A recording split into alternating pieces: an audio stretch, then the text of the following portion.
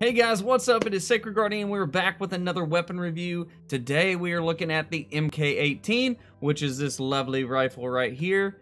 If you enjoyed the Honey Badger, it just got a whole lot better. Stick around, guys.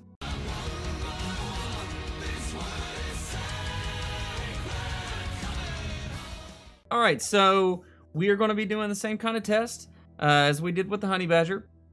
We've got two tests. We've got a convoy, and then we're going to go do a mission, kind of like a stealth op, or like you would normally do. I'm going to go into Kiwani. It's not going to be the exact same mission, just because I want to change things up a bit and not make it too systematic, more practical and actual application of the weapon and stuff like that. I don't want to just keep redoing the same mission over and over and over again, because I feel like that'll get boring for you guys. Anyway, with that being said, here's how I like to run this weapon. I like to run this weapon. You only have one butt stock, but the butt stock has a cool design to it. I really enjoy that. It looks really good with the bronze skin, the metal skin, if you have that. I like running the EXPS, the holographic sight. Full auto, semi-auto is great. Magazine size, you have a choice of 20 or 30. I personally like the 30. Definitely love running the rocket launcher and the V4. That's the two that I like to run. I always like to run a rocket launcher because of those situations where you just never know what's going on, and it definitely is better for convoy situations. Always like to run the ATP IAL, just because I like going into the night vision and seeing that thing glow where it needs to. It works really good if you play with other people too in there. Always pretty much run a suppressor. If you put the compensator V2 on this thing, and you talk about a laser beam, that bad boy is a laser beam. If you're wanting to play loud, this is really good. Alright, so our convoy is just getting into spotting range, so let's go ahead and spot that bad boy right there. Alright, take him out. Take the gunners out.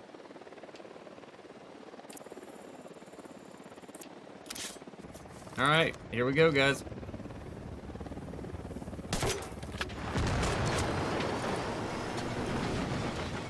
Alright, so everybody should be kind of stopped here. See if we can shoot them through here. 1, 2. 1, 2, 3. Alright, alright. Got some shots here. 1, 2, 3. 1 shot. It wasn't even a headshot. 2 shots. 2 shots. Alright, time to go chase him down now. Time to go chase him down, fellas.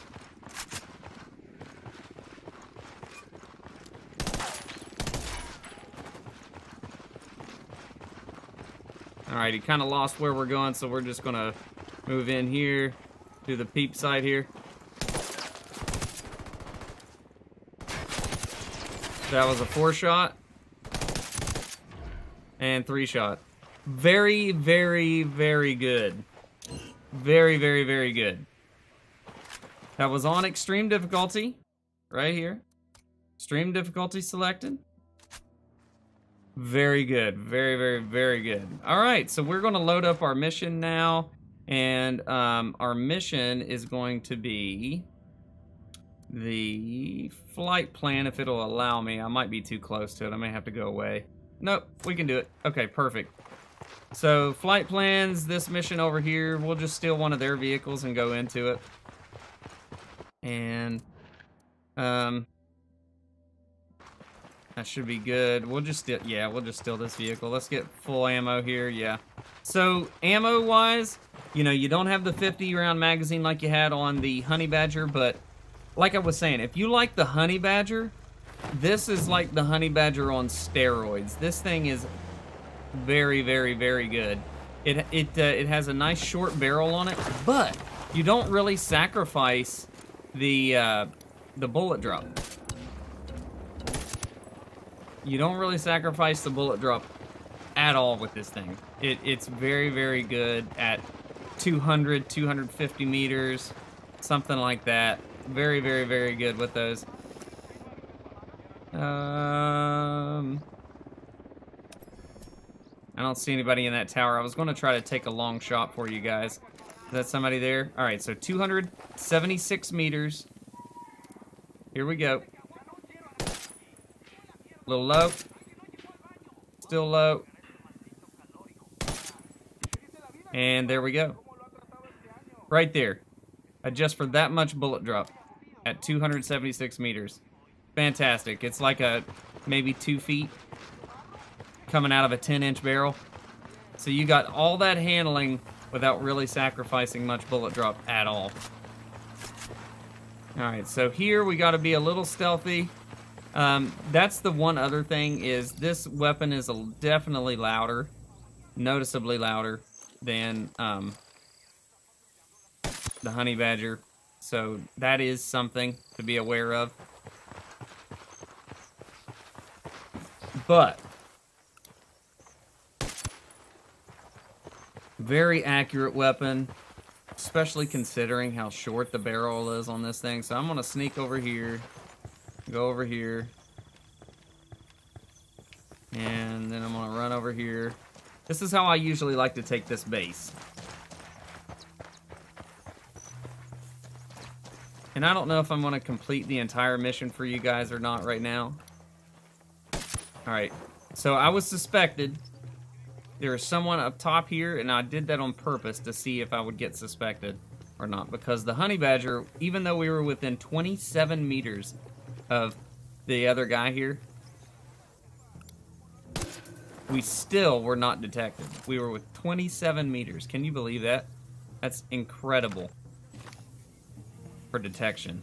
I mean, that's just incredible. So, I think he's hiding like right behind that. 240 meter shot. Alright, we got a 130 meter shot. Guy walking away. 3, 2, 1, send it. And we're good. Alright, we're gonna walk over here. I really like to fire these weapons up close. Kind of in the third person view. The over the shoulder look kind of thing. That's kind of my thing when we get up close.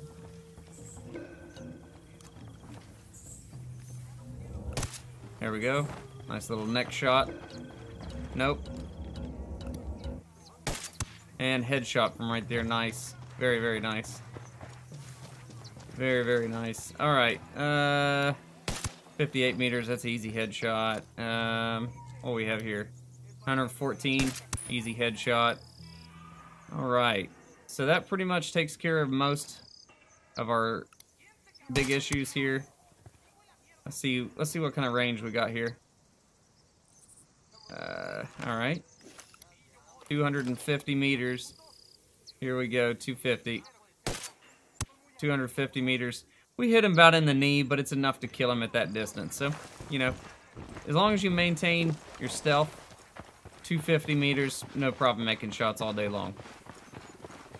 Alright, so here we go. So it took 6 shots to disable the generator. So now we don't have to worry about any hostiles coming in. Plus, our jammer is no longer a threat. Alright, so we'll go in here. Let's mark targets. We got 2 coming this way. I'm going to go ahead and mark this, mark that. And then we'll keep searching and seeing what all we have to really worry about up in this area here.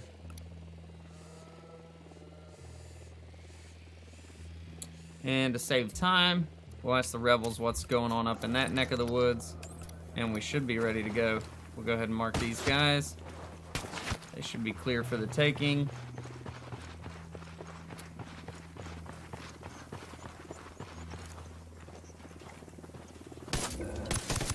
Alright, he was about to detect me, but we were able to get it clear enough. So we'll let our sync shot cool off. We've got another guy here that we could possibly take out. He's gonna turn up this way somewhere close. I'm gonna say right here. Alright. We got a group of 3 over that way. Probably gonna be another guy inside this hut. There's always a guy inside this hut. Yeah, probably a guy right there, and there we go.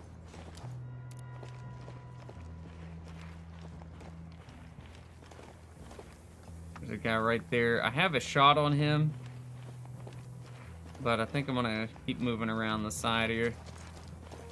There's always a guy in this other hut.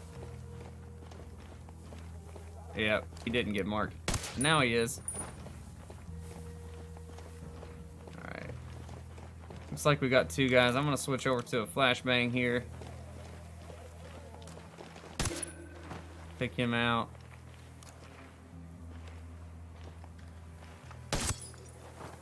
Clear him real quick.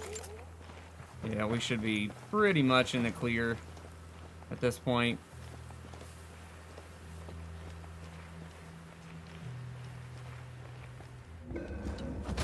Yeah, slam his head to the ground. That sounds good. Very nice. Alright, so I was detected by that guy with that shot right there, suppressed. So let that, if it was a honey badger, probably wouldn't even have been detected right there. So he's gonna step out. That's gonna give us a shot on him. Alright, I wasn't sure if it was gonna penetrate, but 1 shot was plenty to kill that guy right there. Let's go ahead and view this here. That's what I figured, there would be somebody in those. But I think still we should be alright to just rush up here and take what we need up here. Alright. This guy's gonna be no trouble. We'll interrogate him and make our way back to the helicopter. I'm sorry, not the helicopter, but the airplane. So that's one reason I like to come into this mission. So this is like a little 2-part video for those of you that struggle with doing this mission and staying incognito. You pull in, take out the 2 guys at the checkpoint, and then try to be quickly and swiftly move to the left there. Go up, take control of that sniper tower. There's 2 guys usually, 1 on the ground, 1 in the sniper tower. Then move forward, take the guy out in the bunker, the one under the sniper tower, and then the final sniper tower. Turn, get the MG nest, turn, get the guy at the airplane, and that pretty much seals the deal. When you get that, you take out the generator and then follow the steps that I just did, and it pretty much ensures that you're going to be very stealthy in this part. There we go.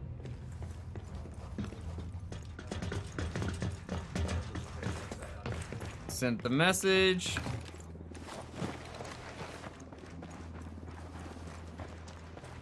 And still bush plane, which is over here. They just lifted the gate for us. So see, those guys turn the corner, so you got to be quick there, or just watch what you're stepping into. One or the other. That's the only ones you have to worry about if you do what I did and mess up there. And then rest of the time, you're just being quick about it. Make sure and watch the roads here, because sometimes there'll be some random Unidad or something like that come through on the roads. Other than that, you're in the clear. And then be careful is all I'm going to say when it comes to flying this plane out of here. There's a specific route that I'm going to take here that not necessarily ensures your safety, but it's the best route that I've found. I've done this mission hundreds and hundreds of times. Come on, guys, hop in. I'm waiting on you. Hurry up. There you go. There you go. Alright. Steal the bush plane. Alright. And we want to stay nice and low here. We don't want to take off just yet. We want to stay nice and low. Stay nice and low. Very, very low. And once we get about halfway through, we're going to pull up now. And then basically I'm aiming for straight ahead of where I'm going. I try to stay left of this little peaked mountain here, just left of it.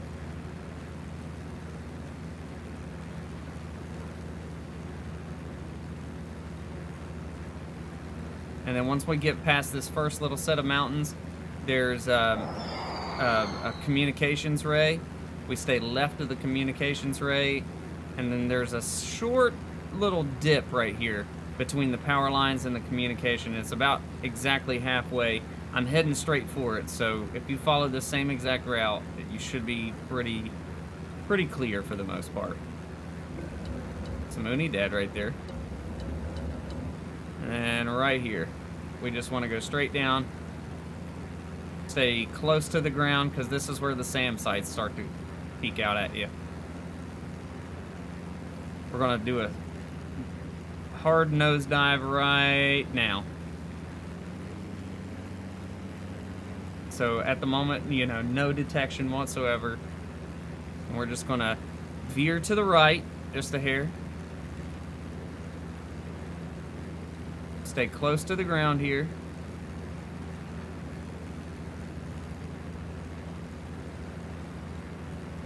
And alright, now we need to kind of move up. There's a SAM site to the right, but as long as we stay close to the ground, we should be fine. And see, just before the brink, it goes away. And that's how we do it. And then we come right up here, slowing down. Try to stick this landing. And we're here. And there we go. We've made it to a checkpoint. And now all we need to do is scout this area out, perform some sync shots, and mission over. Alright, 1, 2, 3, 4, 5. Alright, we got those guys there, so I'm going to take this guy out by myself. Should be no problem. Yep, nice and quick on the draw. Alright, we got flashbangs ready. Alright, so there's a group of 3 over there, so I'm going to have this guy and this guy sync shot. And that guy as well. And as soon as they're ready, I'll take this guy out.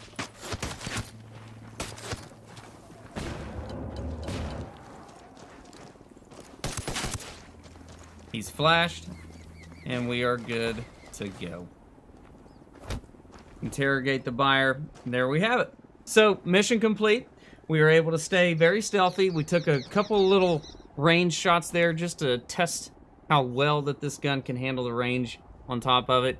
When it comes to damage on this thing, even when they're alerted, it was 2-3 shots with a high fire rate. And that was at 250 meters. So no big deal whatsoever to handle enemies with. So guys, I hope you like this rifle. It is a AR variant of a short barrel rifle. It's known as the Mach 18. Very widely used among the Special Forces from my knowledge. And they love it, and I can see why. This weapon is fantastic. It's like a honey badger on steroids that gets a grenade launcher. I mean, it doesn't get a whole lot better than that. Guys, if you're looking for a gun that you can run all the way through ghost mode with, shooting range targets, up close targets, alerted battles, handling convoys with the grenade launcher, this is your rifle, guys. Mach 18, totally worth the money. You need to buy it. It is a fantastic weapon. Highly recommend it. Probably my favorite weapon inside of Ghost Recon Wildlands. Hope you guys enjoyed this. My name is Sacred Guardian, and I will see you in the next video. And remember, as always, guys, it's not how many you kill, it's how many you save. See you later.